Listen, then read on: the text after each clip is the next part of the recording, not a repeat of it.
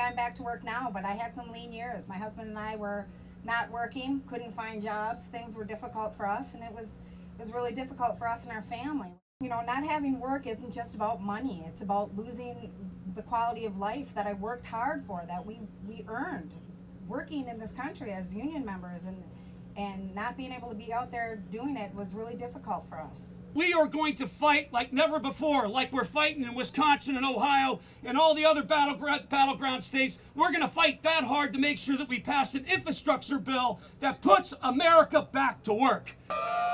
We get tricked against each other, used against each other, divided against each other. Supposedly, if you care about the economy, you're not supposed to give a damn about the environment. And if you care about the environment, you're not supposed to give a damn about the economy. But we have built a labor movement that knows how to respect the earth and create jobs so we can have a good environment and a good economy. That's what you stand for out here in Minnesota. That's who you are.